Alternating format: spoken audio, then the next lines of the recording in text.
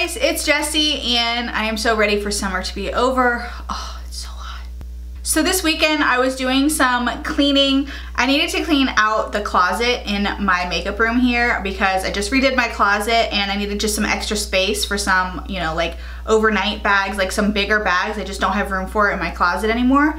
So I needed to clean out this closet. And while I was doing that, I realized I had a lot of makeup I needed to kind of throw out that I've been meaning to throw away. So I did that. And so in the process of that, I found a whole bunch of makeup that I kind of forgot about. You know, it happens. You get new toys, you forget about the old toys. So as I was cleaning out and I came across things that I had really just forgotten that I had, I threw it all in this basket and I decided to do a look today using all of my forgotten favorites. Because most of the stuff in here is stuff that I like truly loved, couldn't live without probably a year, 18 months ago. And just as time has gone by, it's gotten pushed further and further back. And so that's what we're gonna do today. Oh my God, I have so much stuff in here. It's kind of crazy. Okay, so to start, I found a primer that I honestly had forgotten that I even had this still. This is the Makeup Forever Step 1 Smoothing Primer. I was really into this primer for quite a while, but it is so freaking expensive, which is why it's shocking that I still have some left in this because this stuff is so expensive that I will use it down to the last squeeze. Oh, nose. For foundation, I have the L'Oreal Infallible Pro Matte. I think when I first started my channel, like I was so obsessed with these Infallible foundations. I really love the Pro Glow. I actually need to pick up a new Pro Glow, but this is the Pro Matte. And so it's not just makeup that I have that I forgot about. I also have a couple of tools that I kind of forgot about. So to apply my foundation, I'm going to be using this Forgotten Treasure. This is the Real Techniques sponge. I can't remember what it's called. It's like the Miracle Sponge or something like that. This was so popular for a while there as an alternative to the Beauty Blender. But I feel like then Morphe started coming out with sponges, like everybody started coming out with sponges, and I don't know. And everyone just stopped using this. I used to buy a lot of Real Techniques brushes because they were so cheap. When I first started getting into makeup, I would go to Ulta and get the Real Techniques brushes. I still have a few of them. I still use a few of them. But I feel like now there's a lot more options for cheaper brushes that are really well made. So I don't buy them as much. So I don't know if it's that foundation, the sponge, or just the combination, but this base looks so good.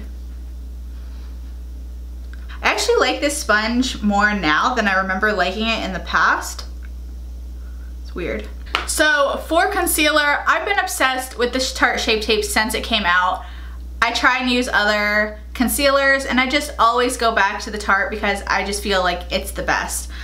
So for my forgotten concealer, I have the Maybelline Master Conceal Camouflaging Concealer. I got this, I think, when I did a full Maybelline makeup look. I think that was when I got it. And I think it's an amazing dupe and obviously a much cheaper dupe for the Shape Tape. But I just end up always reaching for my Shape Tape.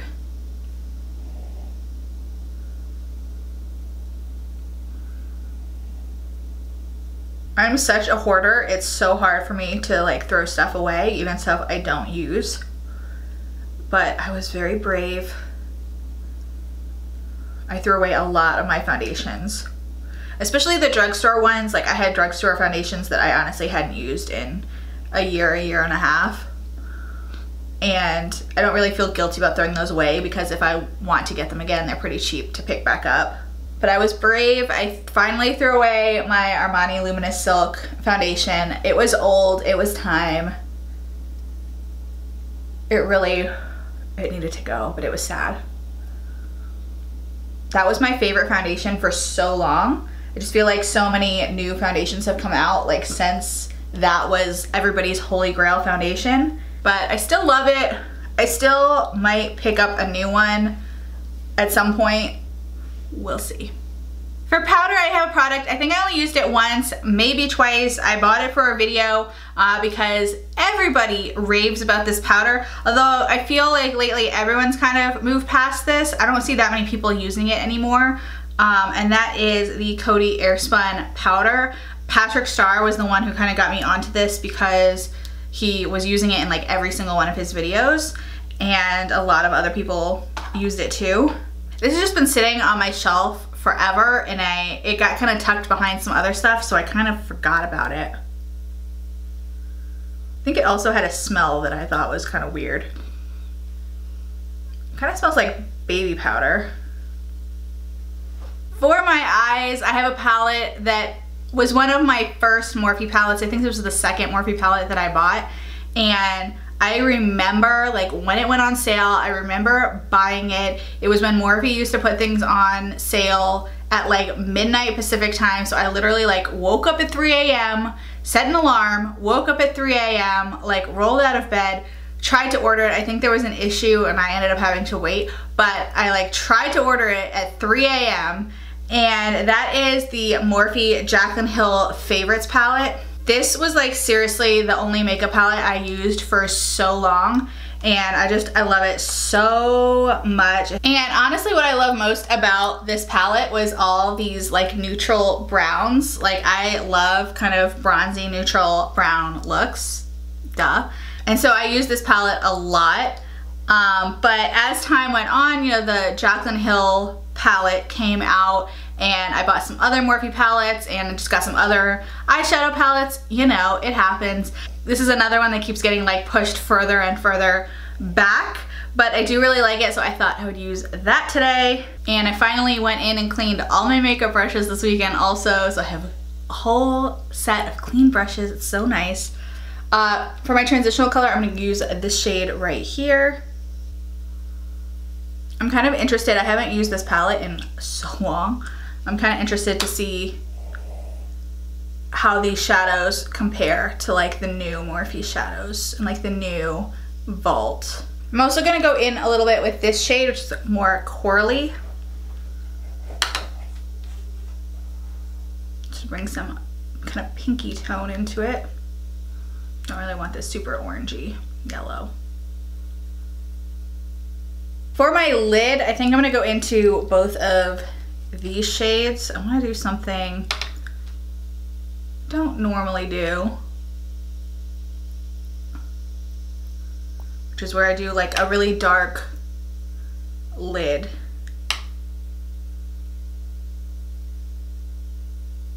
So I just used that shade. Next I'm gonna go into this one on top of that. Kind of a shimmer purpley color. I feel like these shadows are definitely like just as pigmented as the new ones, but I feel like the new ones are creamier, maybe a little bit more blendable. I'm gonna go back in with the original brush and a little bit more of that coral color just to kind of blend everything together. And then in the center of my lid, I'm gonna go in with my finger and pick up a little bit of this shade over here. And then I'm just gonna take a smaller blending brush and go back in with a little bit more of the purple to pack that in a little bit better. Okay, next I'm just gonna wipe away the excess powder. And then what I'm gonna do is go in with a little bit of the Maybelline Dream Wonder powder, which has more color to it, just to make sure that I'm not looking too ghostly, since that Airspun powder is very translucent. I'm gonna go in with another powder that has a little bit of color to it. And then just quickly, I'm gonna do my lower lash line. I'm gonna take some of that same purple color on the same brush. I'm taking the shimmer shade, since the other one is a little red, and I don't like putting red underneath my eyes. And I'm gonna take my bigger fluffy brush and go into a little bit of that first coral shade to blend that out a little bit too. I look a little bit dead. Hopefully I won't look like this when I get the mascara and eyeliner on. To line my lower waterline, I have the ColourPop Cream Gel Liner. This one is in the shade Crybaby, which is a really fun kind of bright lavender color. I I love these eyeliners. I have an entire like display of them on my shelf of the liners and my lippy sticks. These were like some of the original products from ColourPop that I absolutely loved. It's just, once again, like I end up gravitating towards my like black and brown and purple and dark purple eyeliners that I keep up here, and I don't end up doing a lot with, like, you know, some of the fun color ones that I got. I have this, I have blue, I have yellow, I have white. I bought all the crazy ColourPop colors because they're like $5 and I thought they were so much fun. Still do, I just don't use them as much. But I'm gonna use this one today. For mascara, I'm gonna use the Maybelline Lash Sensational Curvitude. I used this in my mascara showdown. It performed, I think it performed pretty well if I remember correctly. It's just when I have like so many mascaras, and so I stick to the same like 3 mascaras all the time. So this one does get forgotten about. Mascara is one of those products that I'm constantly forgetting what I have, because I'm always trying out new mascaras. Okay, I went ahead and filled in my brows off camera with a product that I 100% completely forgot about, and that is the Ofra eyebrow pencil in the shade Universal. I think I got this in an Ipsy like a long time ago, and I really loved it for a while. I used it all the time. It was a great alternative to the Anastasia Brow Wiz. It's like a super waxy pencil, which I actually really like. It just, you know, it changed up my brow routine, got new brow products. The brow definer came out, I got hooked on that. For bronzer, I have a product that I was, oh my god, so obsessed with for so long, and that is the MAC Shadester Sculpt and Shape Powder. Jaclyn Hill was really obsessed with this for a while, and I feel like you could only get it in the duo, which is why I got it in this duo. I think you can get the straight up pan in the Shadester, but like my MAC store never had it in stock, and so I just got the duo. I have never used this light side, I have only used the bronzer. Might be a little dry out, I don't know, we'll see.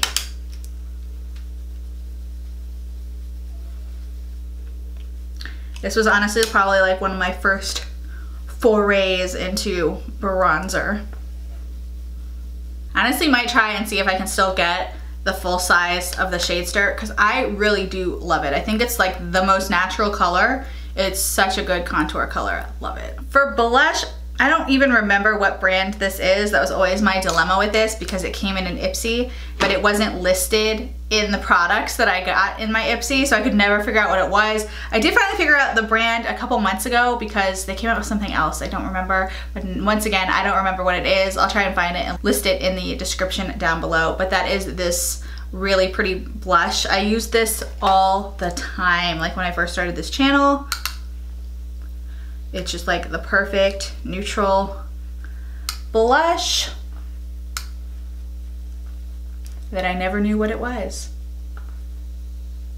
For highlight, I feel like I was so obsessed with these last summer, and since the ABH Amrezy highlighter came out, and since I discovered the Makeup Revolution highlighter that I love, I feel like these have just been sitting gathering dust. But I still absolutely love them. I think they're gorgeous. This is the Milani Sunglow Strobe Light Powder, Instant Glow Powder. Oh my god, I was really hooked on this because I felt like it had the most natural highlight. I still feel that way. I just am hooked on the ABH one. To line my lips, I'm going to use the Maybelline Color Sensational Shaping Lip Liner in the shade Purely Nude. Feel like I have, is this dried out? I feel like I have a fair amount of nude lip liners, and I have so many that I end up forgetting about some, and this is definitely one that I didn't even remember I had. And also one that I should probably throw away because it's kind of dried out. For lipstick, I have another Milani product that I think I picked up from the drugstore over a year ago. I was really into these lipsticks for a while. This is in the shade Matte Naked. For quality products at a low price, I love Milani. I am a little bit of a lipstick hoe. I buy a lot of lipsticks and forget about them, especially nude ones. I feel like I'm just constantly buying nude lipsticks. I feel like there are probably like 20 lipsticks that I could go through and find and be like, oh my god, I completely forgot about this. But this one is really pretty. I should use this more. I say that every time I find something that I like. I should use this more. And then over top of that, I'm gonna go in with a little bit of the Revlon Supernatural lip gloss. I discovered these, I think like a year or so ago. I never wear lip gloss, but I really love the formula of these. They're not sticky at all. And basically I've forgotten about this because once again, I just don't end up wearing lip gloss because normally I'm going out to dinner, I'm gonna be like sipping on a drink, sipping on a straw, something like that. And lip gloss is just not conducive to any kind of activity where you're eating or drinking. Okay, and finally to set my face, I'm gonna use a setting spray that I used to love. I used most of the bottle down to like a very little bit at the bottom, which has been sitting on the shelf for quite a while. That is the Makeup Forever Mist and Fix. I was really into this until the Morphe setting spray came out, and I've pretty much only been using that one since. It's so weird going back to like a regular spray bottle when I'm so used to the Morphe one. It's kind of weird. Okay, and here's the finished look using products I had forgotten about. Some of these are definitely gonna go back into rotation of things I use because I forgot that I like them so much. Like that Real Technique sponge. I really like the way that that put on my foundation, and I thought the foundation looked really good too.